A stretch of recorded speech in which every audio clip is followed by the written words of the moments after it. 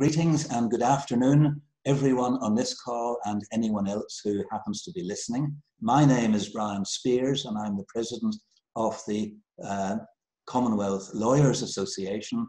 And today, in conjunction with the Bar Council of England and Wales, we are having a discussion with the experience of the impact of COVID-19 on the administration of justice across the Commonwealth. And this is our chance to tune in and learn from and share experiences with our Africa Hub. Let me say thank you to our Vice President, Linda Kasonde, who has very much been helpful in pulling this together. And let me introduce Derek Sweeting, QC of the Bar Council of England and Wales. Say hello, won't you, Derek? Hello, thank you very much for that introduction, Brian. We also have Christian Viskersen of the Bar Council of England and Wales, who is going to wave at us now, and Stephanie Brown. So, without further ado, making a few introductory remarks, it is remarkable that COVID-19 has affected all of the globe, not just little parts of the world that we hear about and are glad we're not enduring, but it has affected us all humanity, quickly, comprehensively, and our discussion today is to consider how it affects the legal system across the Commonwealth. In my own jurisdiction of Northern Ireland, we have had Law Society meetings, Bar Council meetings, meetings with the Chief Justice, who has prioritised court business. We have had to meet with the Minister of the Economy to say how much normal business is affected by simple things like land registration and companies office inquiries.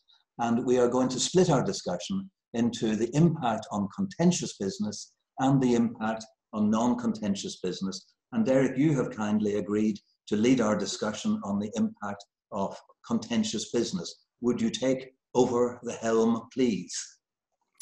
Thank you, Brian.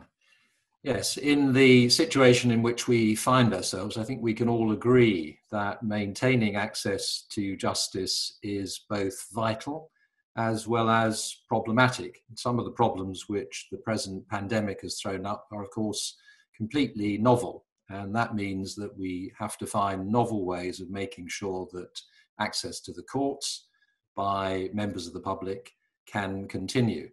I think the first and most striking thing is that we are having this meeting over a medium which allows us from different parts of the world to speak to each other. And of course, that tells us something, doesn't it, about our present position, because it's almost inconceivable that we could have been doing this 20 years ago, or indeed that there would have been options like this for the courts. So technology means that we have a different context now, and some of the things which we can do, we are able to do for the first time within the justice system, within the ambit really of what technology can offer. But of course that brings with it a different challenge. And we have now had something like a month of experience of trying to work with technology in the justice system. And we are beginning to see both what the promise is of technology as a way of delivering justice and also what the limits are. I think the paradigm example really is jury trials. Now, we were quite slow in the UK, I think for understandable reasons, to stop jury trials because they are almost a litmus test, aren't they, of whether the justice system is working. And the problems of getting jury trials back up and running again are, in one sense, almost intractable, because whilst it's impossible to get people together, it's very difficult to expect juries to assemble in order to perform their traditional function. So that's very much at the forefront of the thinking at the moment, both of the Bar Council, the specialist bar associations, the judiciary and the government, as to how on earth we get jury trials up and running again. Other forms of trials are more amenable to the use of remote hearing, and the family division has been pressing ahead with hearing urgent applications through technology and so on. But we've recently had a judgment from the most senior judge in that division explaining that some sorts of hearings in that context are simply not really applicable for the use of video technology. So we are beginning to push up against the boundaries of what can be done. And of course, if that's right, what we need to be doing now is thinking about how we can have court hearings which incorporate social distancing. Can we have jurors sitting 2 meters apart? Can we have jurors in one room, defendants and witnesses in another, all linked by video technology, and so on? We're just beginning to work out these things. At the same time, we've had to consider urgent rule changes in order to facilitate remote working and the use of e-bundles and so on.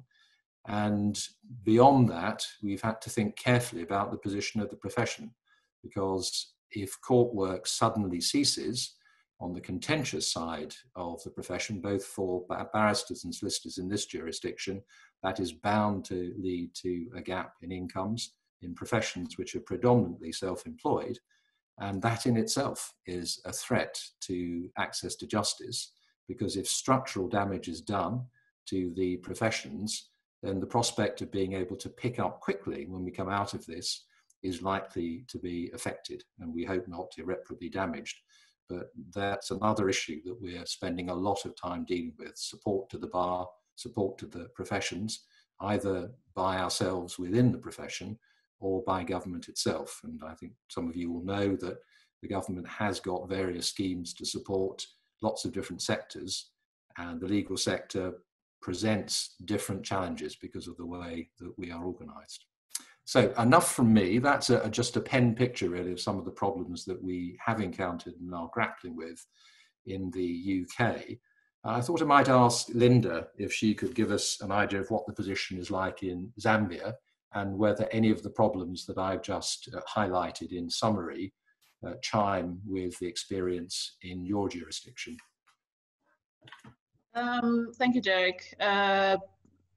In Zambia, basically all what they consider to be non-urgent matters have been suspended.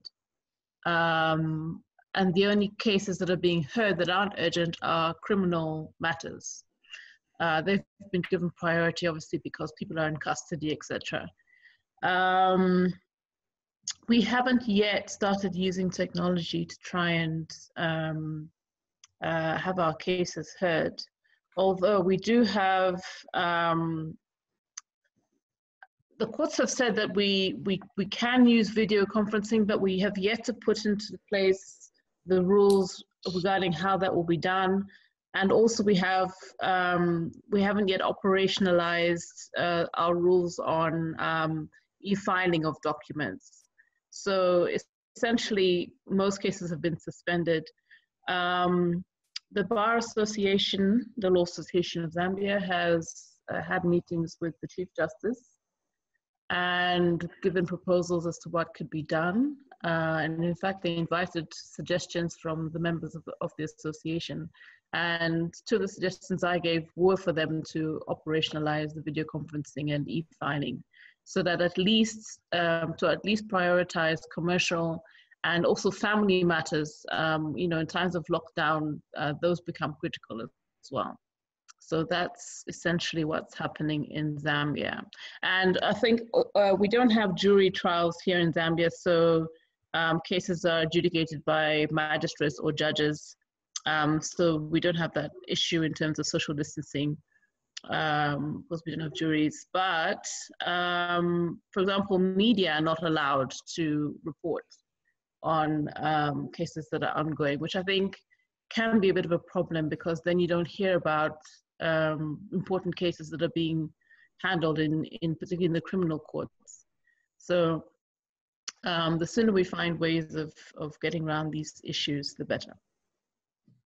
Yes, I mean, that you make a very important point, Linda, that as well as access to justice, one of the things which is most problematic, given the challenges we face, is open justice. Of course, that is a principle which underpins the justice system here and worldwide in Commonwealth countries and more widely still. And maintaining access to the courts by those who are not directly participants, the parties, is of course a challenge. And indeed, it was always going to be a challenge if we had any form of remote hearing. One of the ways in which it's being done here with the government's cloud video platform is to allow third parties, journalists in particular, to have their own form of access. So it is being thought about, but it's particularly problematic, I think, if we're using technology. As you say, you don't have the problem with juries. It is, of course, the case here that magistrates do a lot of criminal work without juries, and they are still working, particularly the district judges, the professional magistrates, as it were. Maria, what's the position in your jurisdiction in Kenya? Thank you, Derek. So in Kenya, the first thing we had to deal with was the curfew that was implemented by the government, where you had members of the public having to be in their homes by 7 o'clock.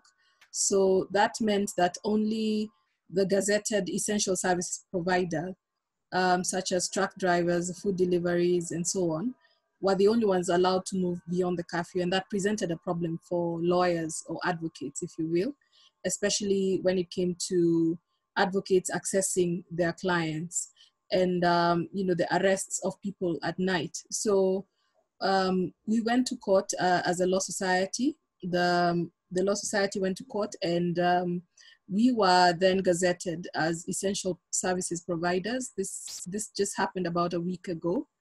The other issue we have had to deal with is that the courts, initially through the National Council of Administration of Justice, downscaled operations similarly to Zambia, similar to what is happening in Zambia, and we were only having the criminal cases proceeding, but we also had the Chief Justice issue a directive that all judges and magistrates had this time to deliver pending rulings and judgments. So that's what's been happening. Of course, this was not acceptable to most of the advocates, and the Law Society pushed for the upscaling of the court operations, maintaining the social distance. And previously, what had happened when the downscaling happened was that court hearings were happening in the court premises, but outside.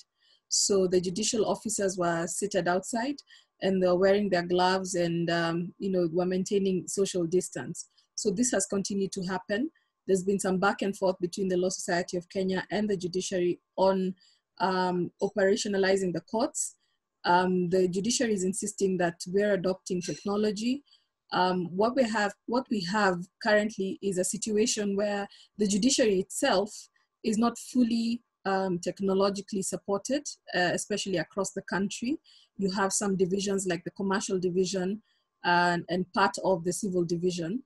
And now you have the Court of Appeal actually adopting Skype to deliver judgments and to conduct some urgent hearings. So most of the courts that have undertaken technology, you'll find, especially the Magistrates Court, it's an effort by the heads of the stations. So it's not very coordinated from the judiciary approach. However, now that the CJ has been very, very particular about upscaling on technology, we're looking forward to a situation where the government will then pump resources into this. The challenge we have also from the court users side is that many of the lawyers haven't actually taken up technology. So we're having a situation where the lawyers are quickly having to learn about digitizing their offices and getting registered on the judiciary portal. The Chief Justice has published practice directions with regards to e-filing and electronic exchange of documents, complete the whole way. And so as far as the court users are concerned, we are going to see a progression upwards in the coming few weeks. So we hope that this is something that will be adopted permanently by the judiciary. Well, Maria, that's a very interesting and succinct summary of quite a lot of material there. A few things jumped out at me. One is the classification of lawyers as essential workers, which has happened here with a certain amount of lobbying, in fact, by the Bar Council. Mm-hmm. The other is the whole question of the rule of law. I noticed that you started with a curfew.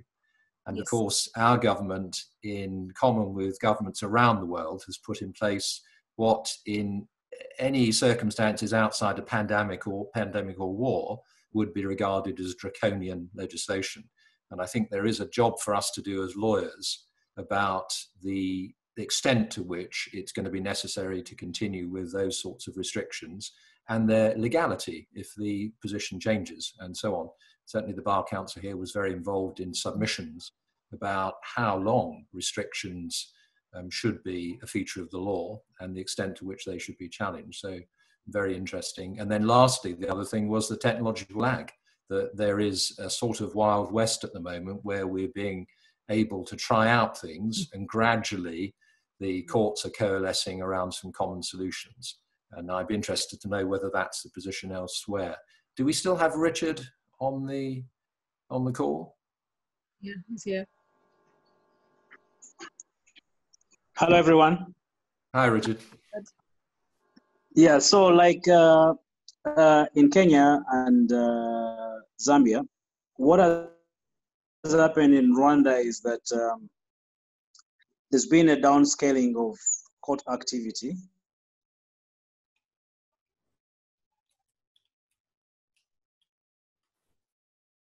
Only to criminal matter. So those ones are happening via video conferencing. So the lawyers are able to, their clients are, and then they are linked via video conference to a court, and the proceedings are conducted in that way. The one thing to note here is that Rwanda being largely a civil law jurisdiction, the procedures are such that there's not so much that happens in terms of examination of witnesses. And so judges are having to decide on the basis of written arguments presented ahead of time by the litigants, and with a few questioning that goes on in the court proceeding. So I think this makes it a lot easier than what you would expect in a common law jurisdiction where you have to conduct a lot of examination of witnesses. Having said that, though, the system already relies heavily on electronic filing. So all filing of matters in our courts is already happening electronically. And so in terms of getting the legal practitioners used to that system of operation, that is already something that we will not have to struggle with. Now, we have about 6 days left of the lockdown. And I think by the look of things, the lockdown will be lifted after April 30th. And I suspect that what has been happening already with the criminal proceedings is now going to be applied to all matters, such that lawyers can present their cases, in their offices and link to video conference with the judges. No directions have been given in that regard, but I can reasonably foresee that that's what's going to happen come 1st May. Richard, two fascinating things then from what you've just told us that struck me. The first is the really interesting question of whether a common law oral tradition or the civil law system, which places less emphasis on oral argument, is better placed to carry on functioning in the sort of emergency that we're facing at the moment.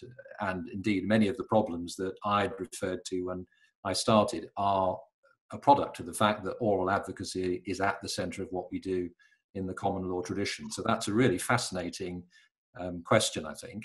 The other question, I think, which you may say so raise, which is enormously interesting, is whether anything of what we are seeing at the moment as a necessary response to the pandemic is going to become the new normal, and whether some of the things we are doing now are going to be things that we will simply carry on doing, either because we have to or because they're a useful way of doing things once the lockdowns end and we get past the impact of COVID-19, and whether we retain some of the features of what we're planning to do at the minute. Now, in view of the time, can I just ask if anyone else would like to come in and add something to any of the points that we've had from the various contributors we've heard so far? I wanted to come in with Uganda's situation. Mm-hmm. Yes, thank you. So in Uganda's situation, it's very similar to what's happening in Zambia. And like the Kenyans, we actually had a draft petition, but I think the Bar Association was very split on whether this is the time to go that way or not. And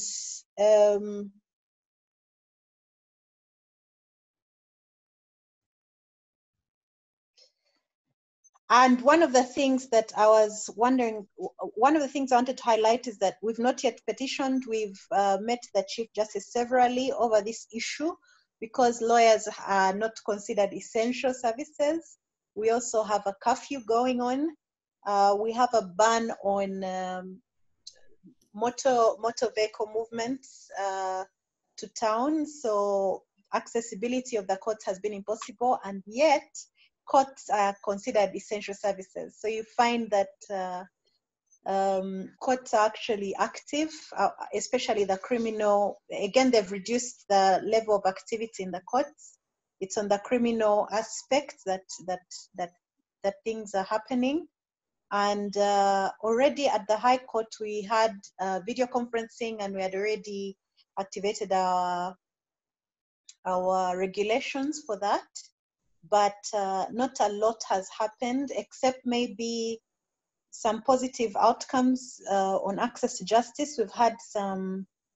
We've had the government now considering releasing some prisoners that have been on remand for a long time and are almost due to finish their remand period.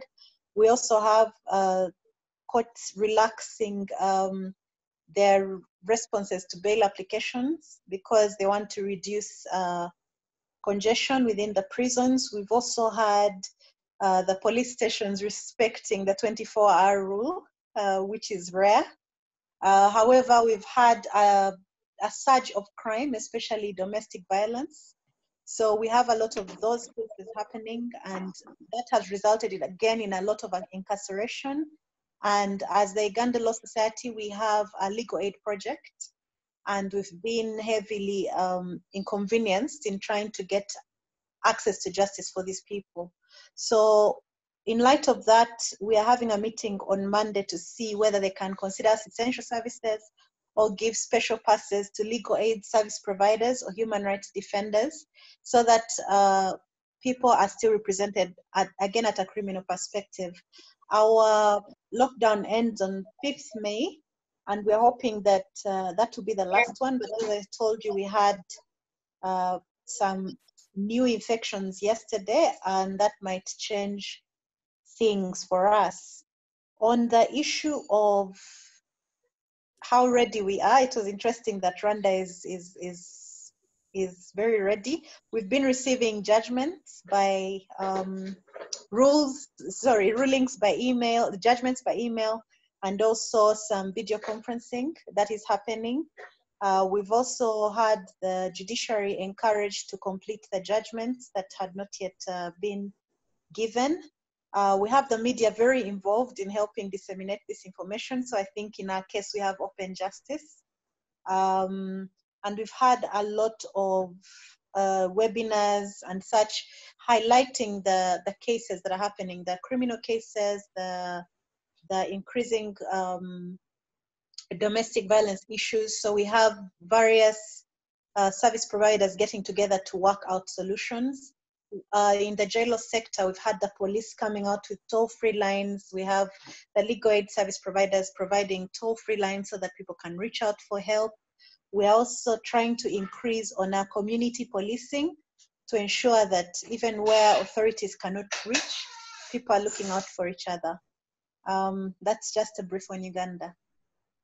Well, Fiona, that's a very interesting summary.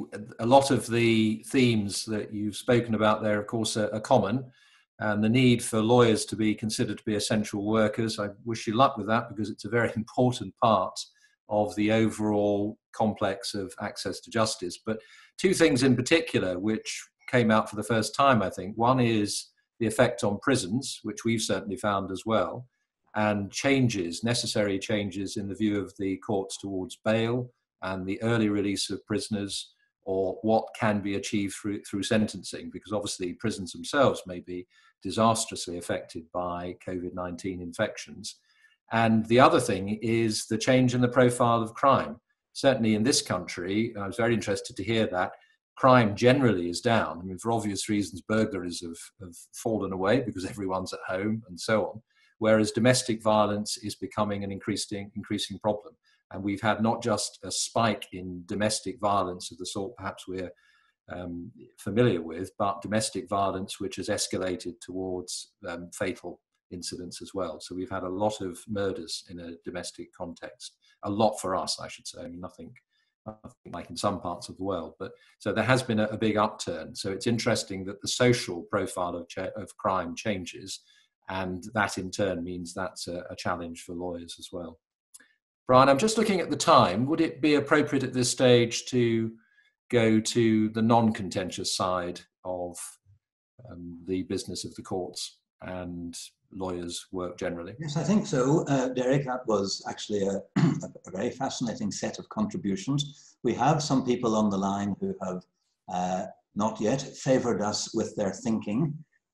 So it will be no surprise that I'm going to turn to David and Stacey and Edward. And I see Justin about to join us, so we'll let... hi, Justin. Hi, good afternoon. Good afternoon. Can you tune in a little bit just by listening, Justin, and then we will bring you in at the end of our next discussion. And if you could put yourself on mute, or I think I can mute you, that's great. David, you have been listening carefully, but I might be wrong, but it strikes me that there's a lot of legal work done other than in the law courts. There are deals to be done, there's real estate transactions, there's properties, there's inheritance issues. In the transactional world, has that been impacted much in your experience in your part of South Africa? Thank you, Brian. Yes, you know, we're talking now about non-contentious, but for us, practicing in the field of deceased estates and curators and so on, it is really contentious that we cannot do anything because the master's offices are closed except for specific issues, and those issues are the following. Should you want to bury any deceased person and you want to get funds from the deceased bank account, you can ask the Master of the High Court to allow the release of some funds.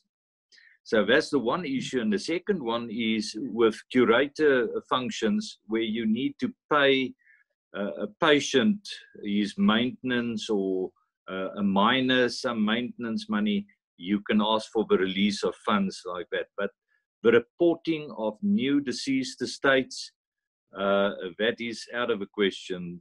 So, you know, that's a bit frustrating in the sense that, you know, that's our living. We earn our fees from deceased estates. And so that part of your practice is standing still. And that is really contentious for us.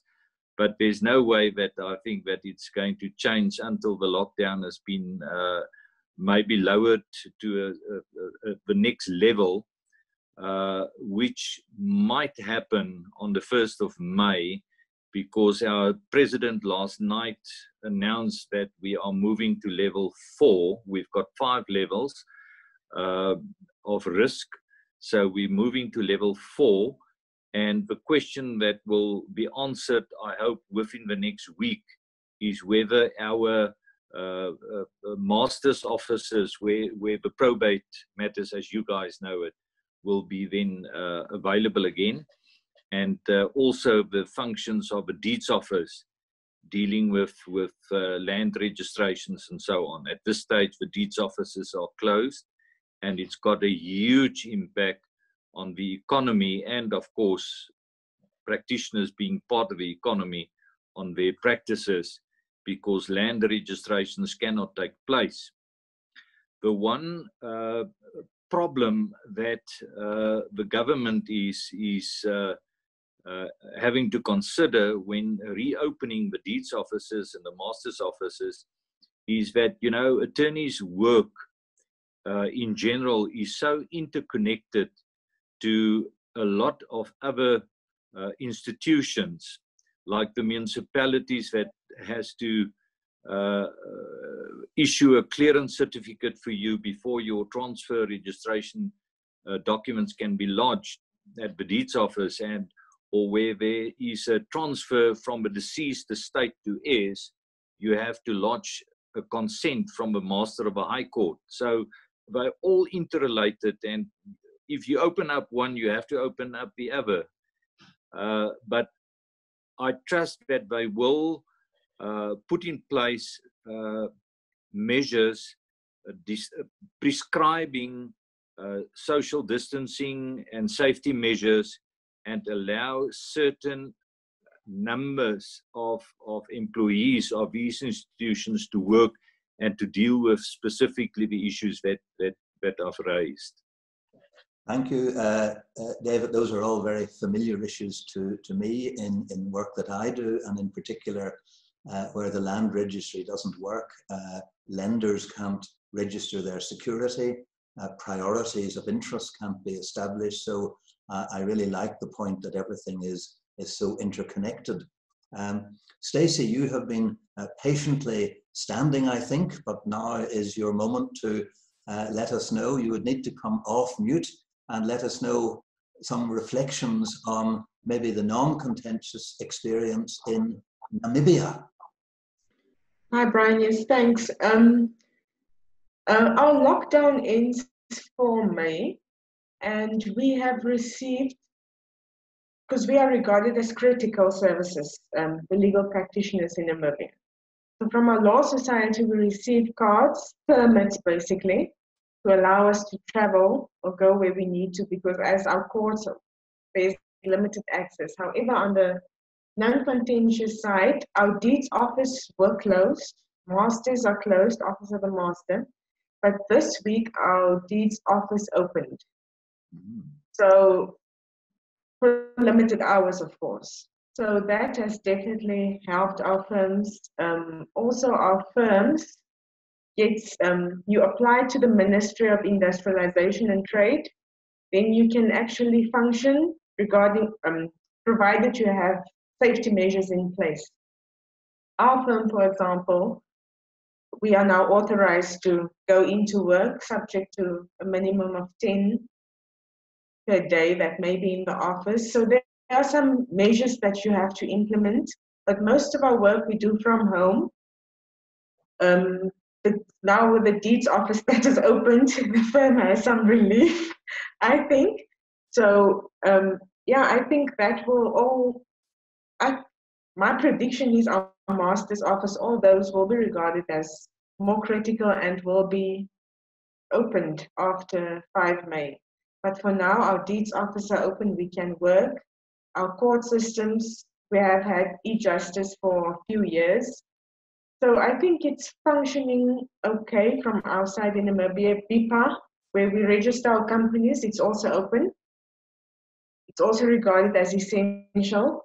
And then our Minister of Justice has now reached out to the members to just give their thoughts and suggestions on what can be improved and what the government can work on to assist the lawyers in being operational as much as possible. So that is now due to the minister on Monday. So after that, we will now see what she has set in place, or she can set in place for us to function as optimally as possible. Thank you, Stacey. That's what Derek was saying about everybody getting used to a new normal. I think that some court offices and administrative areas which are essential really to the conduct of business have been found a little bit wanting in their embracing of technology and their willingness to work flexibly. And that has created certainly challenges in Northern Ireland in trying to get our land registry fully operational. And I'm pleased that things are steadily improving and technology has got a part to play. Edward, are you still hearing us? And might you contribute about the situation in Harare, if that's where you are, but in Zimbabwe more generally? Thank you, Brian. I wish to confirm that yes, I'm still around. And I would have wanted to contribute on the contentious business initially, because like in Zambia, we have scaled down operations. And unfortunately, we do not have technology coming in to assist. So there's very little business that is happening. It's bail applications, initial remand, and agent matters. Although lawyers have not been designated as essential services, by virtue of the fact that the courts are being allowed to operate and the lawyers are considered officers of the court, the lawyers have been able to go about their business of representing clients where need arises. So if it has to go to court, and it's one of the cases that have been designated as essential, then you go and represent your client. Now, coming to the non-contentious business, the master's office is totally closed. So there is no business that is going there, and it's becoming a serious inconvenience. The land registry, we call it the deeds office, is also closed. And the membership of the profession have made representations to the Law Society Council to say, can we be declared essential service and can the lockdown be uplifted?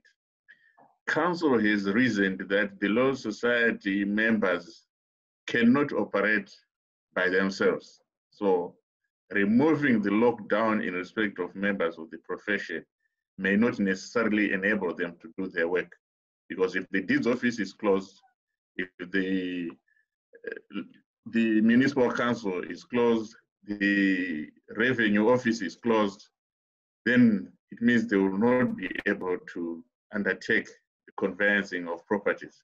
It means they will not be able to do any of the work that they are supposed to do. It will just be half-baked. But we realize that one of the reasons why members are pushing is because our economy has been such that members have not been able to save any monies aside. So because there are no savings, members are really hard pressed to go back to work and resume earning money. So that is a serious problem that we are now experiencing for the non-contentious issues.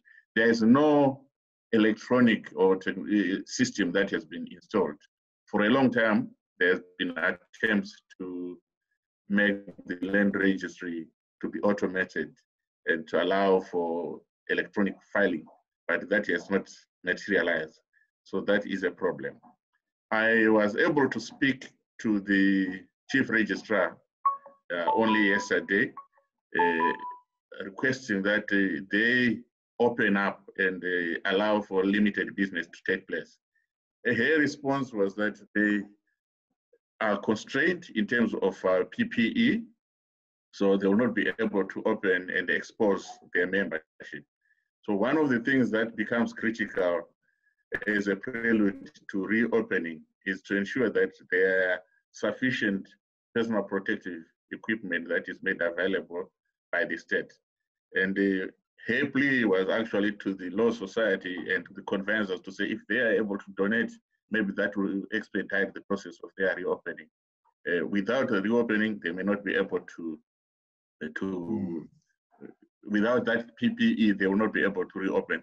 She also mentions the problem that the support staff travel by public transport to come to work. And public transport has been severely curtailed to a few government-owned buses which are available on the roads. So that means very few people will be able to travel to work. And if their employees are not able to come to work, even if the senior management is able to come, those who do the running around will still not be there. So the opening of the office will not still achieve the intended end. So this is where we are on the non-contentious business issues. But I continue to receive representations from members who are asking that there be some lifting of sorts of the legal work. And I think we will be making representations to the Minister of Justice and his counterpart, the Minister of Health, to see if some of the work can be allowed to take place. Okay, thank you, Edward. If we have time, I might ask you, just because you are in the role of Secretary General of the Law Society in Zimbabwe. And I mean, one issue is the welfare of our members, the easing of a financial burden through practicing certificates, the training of lawyers, which some of whom certainly in Belfast are nearing the end of their training, but they need to attend classes and lectures and go through role plays and mock trials, and all of that is presently curtailed. So I might come back to you just on a regulatory law society perspective, Edward, so keep those thoughts in mind. But Justin, you are there and have arrived late, but you are very welcome. The situation a little bit more west in Africa, in Ghana, can you share a few thoughts based upon what you've heard about the lockdown and its implications on the administration of justice? Yes, so I must say that about 3 weeks ago, there was basically lockdown in Accra and its environs, and in Kumasi. These are the two largest cities in Ghana. Lawyers were not designated as essential service persons, but there was some circular from the president of the Bar Association, after having chats with the Judicial Secretary, that in the event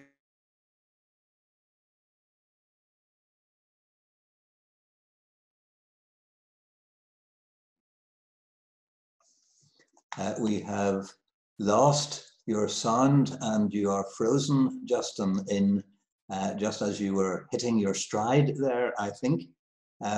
When your face starts moving again, we'll know the connection has been made. I'm mindful of the time, and in these things, it's always important to try and keep to time. But if you didn't mind, we probably will have to leave off the very important discussion on the rule of law implications and the assumptions. Yes, that something happened. Yes, so they were there to just deal with human rights and matters relating to bail, etc. So we had, but other parts of the country was working. We're just encouraged to basically scale down movements and enforce social distancing. But the lockdown was lifted on Accra and Kumasi on Monday, just this Monday, and then we are trying to get a feel about how to go about our activities. The Chief Justice has just written to the Bar Association, and for that matter, lawyers, to say that they are trying to get the cases that come to court spaced out, so that previously where you could all go to court and go and sit at 9 o'clock and there are 20 or 30 cases fixed before a particular judge and the whole courtroom is packed, it won't happen again. And so they are going to notify lawyers You come in when you have a specific time, specific case. You are encouraged not to come with your clients, etc., unless their presence is, needed or cannot be dispensed with. What has happened is that hearings, properly so-called, I'm not sure we are going to make any headway in terms of partly heard matters or where they have to take evidence without okay. What happened during the lockdown itself was that most of those cases were adjourned to dates at the end of May and some in June. When the lockdown was in place, nothing was happening in Accra. All offices were closed. It was just health workers, parliamentarians, ministers, and the judiciary, of course. But you needed lawyers to go, but nobody was going. Now that the lockdown has been lifted, the registries, land registry, companies registry, and other places that lawyers do their business are gradually stepping up. Yesterday, we were informed by the regional security team in Accra that they are going to advise everybody who steps out to wear face masks, and then there should be social distancing. I've just noticed that they use motorbikes as a means of transport in parts of Accra, and there was an order that people should not sit, they shouldn't carry pillion, they shouldn't carry passengers because it was too close, and they have just impounded about 150 of them because they broke the rules. So they are heard in the news, we're going to arraign them for court. So we are gradually getting out, but it won't be the same again. Thank you, Justin. I mean, that reminds me of the motorbikes when I was in Mombasa last August with you, Maria. It wasn't just a pillion passenger, it was motorbikes with about 16 people clinging on. So I'm sure we won't see too much of that. Look, I think we need to maybe draw this together. We had a late start because of technology. I would be very keen that Linda gives a closing reflection, maybe with a thought about rule of law and the need to support members, Linda. And then I'll turn to Derek for his closing reflections. And then I will wish you all a very happy and peaceful and safe weekend. Linda, do you have any closing reflections for us? Thank you, Brian. I think maybe what I can say is that this whole pandemic has really raised the issue of the divide in our countries between the haves and the have-nots. While digital technology would be ideal to ensure that justice keeps running, there are constraints. People don't have access to these facilities. And some of our courts are not even equipped to do these things. Our president gave an address today, and one of the things he says is it's a really delicate balance between keeping things moving and ensuring people are safe. And I think we each have to try and find that formula somehow, somewhere. And I think that bar associations in particular are well placed to speak to policy advisors about these things. Another thing I would say is that we've seen the rule of law being flouted in many countries as they try and administer these lockdowns. And unfortunately, the courts are having challenges at addressing these issues as well. And again, these are issues in which bar associations can come in, offer services together with legal aid clinics and things. And of course, on the non-contentious side, there is need to ensure that that side of things is also kept running. I think what has become quite clear is that lawyers are essential service providers. Not only do they keep people safe in terms of ensuring that they're protected by the law, but they also keep business running.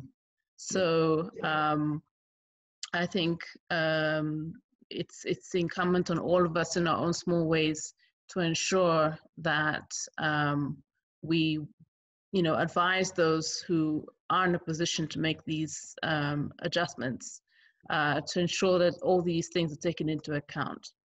Thank you. Thank you, Linda. Just before I turn to you, Derek, Maria, you sort of caught my eye there. Did you wish to say anything in conclusion briefly? No? Okay. Edward, you've been very patient. Do you wish to say anything very briefly but finally?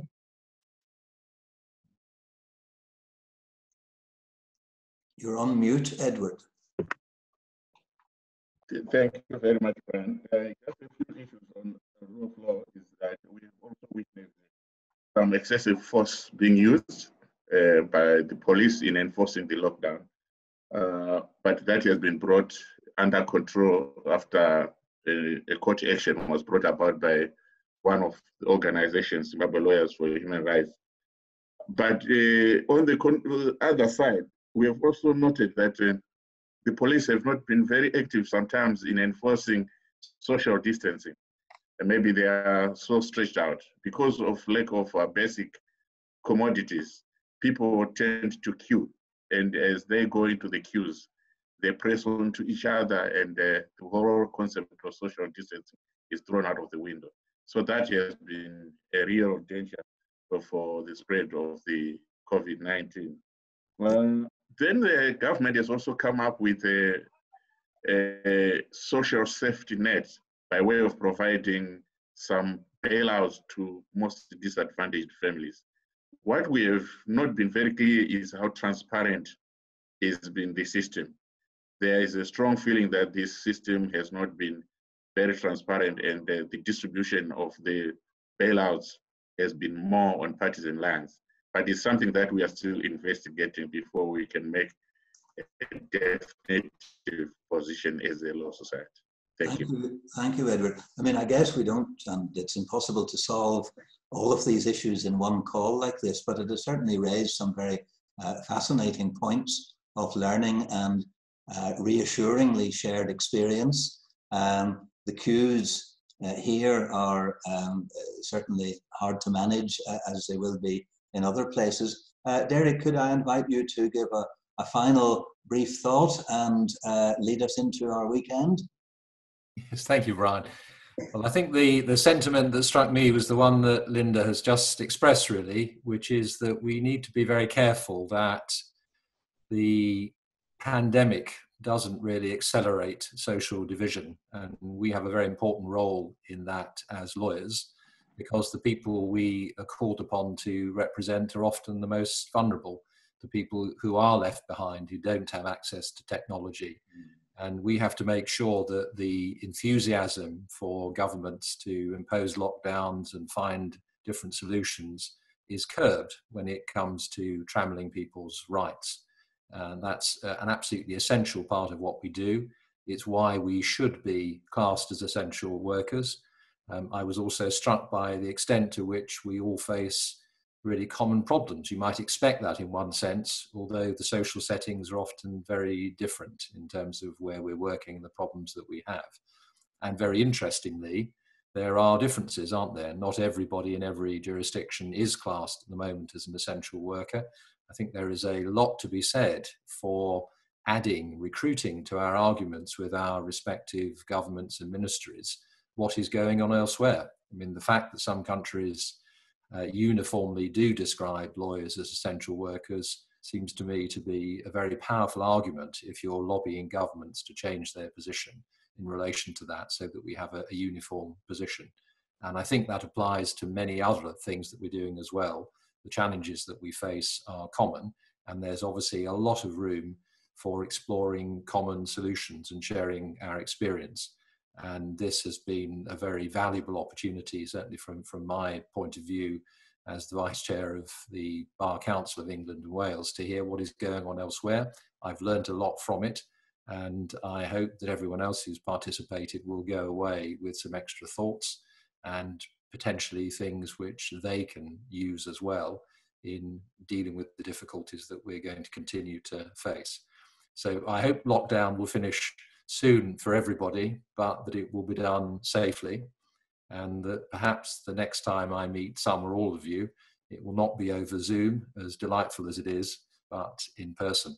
So I wish you a very good weekend, and do stay safe. Thank you. Thank you, Derek. Thank you. Thoughts. Well, let me wind up then finally to let everybody exit into their Friday evening of lockdown. Thank you for participating. If you have other thoughts, please communicate them by email. I'm sure this need not be the last of these calls. And the Commonwealth Lawyers Association will be having one of these sessions with the Australasia region. You might be interested to know, with lawyers from Pakistan and India and Malaysia and Singapore and Hong Kong and Sri Lanka all taking part. Derek, I'm afraid you and I do this again next week with a different audience, but I think it'll be hard to match the ones that we've had this afternoon.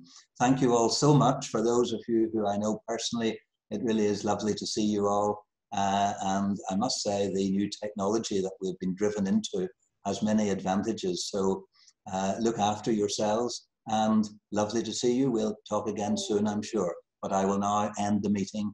Thank you again.